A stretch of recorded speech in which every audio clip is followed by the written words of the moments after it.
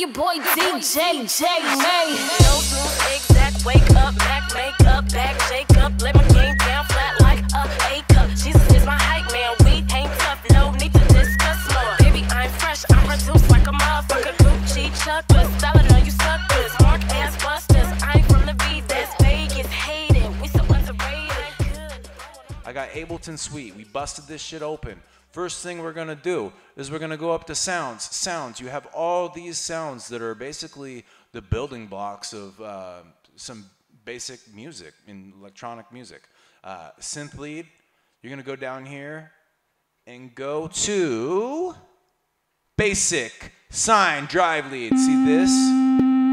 That sounds like shit, right? No, you don't understand. You don't understand, dude. That's what it's supposed to sound like.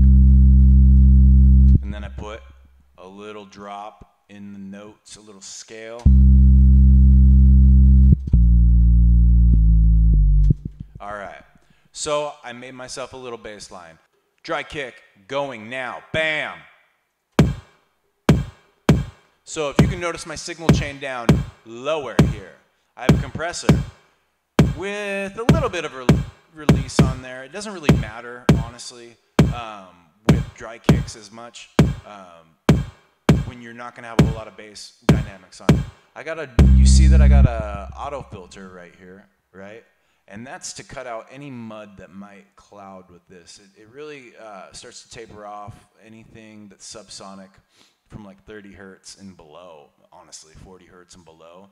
And that way, when this is triggering our sine wave up here, we don't have any like muddy interference. If you have a big bassy kick drum sit on top of a bunch of sine wave bass, it's gonna sound super muddy because you're gonna have a bunch of conflicting energy and frequencies. Real quick, and then I'm gonna put a gate. Put a gate down on there, and you got a sidechain button right here. You want to sidechain that to the dry kick channel. And then you're going to have this miraculous thing happen. Throw an auto filter on that and you can really clean up that sound. So I threw together a quick little clap pattern. It's basically a 4 to the floor with a little roll at the end and a break.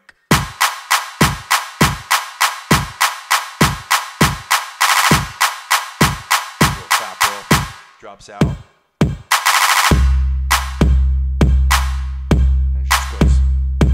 Basic.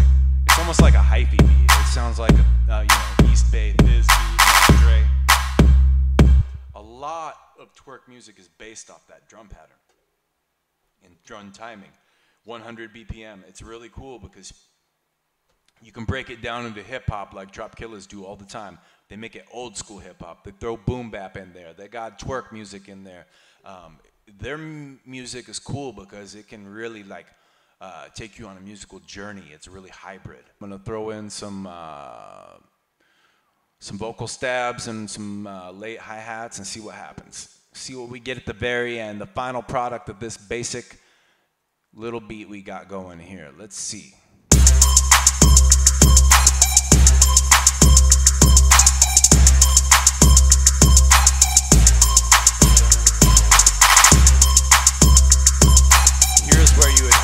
Pitch down vocal loop, or like you would rap some nonsense and pitch it down and up at the same time.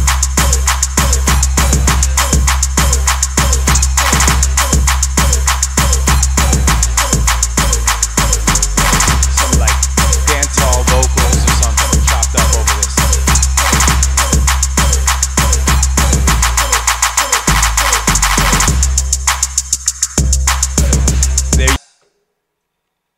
Basic stripper hi-hats, that's what this is called. Listen, kids, this is a stripper hi-hat with the triplet roll at the end. But those were invented by 3-6 Mafia in Memphis, like in the mid-90s, I think. DJ Paul's a fucking dick. Work ass, bitch ass, hoe ass, cunt ass, tryna get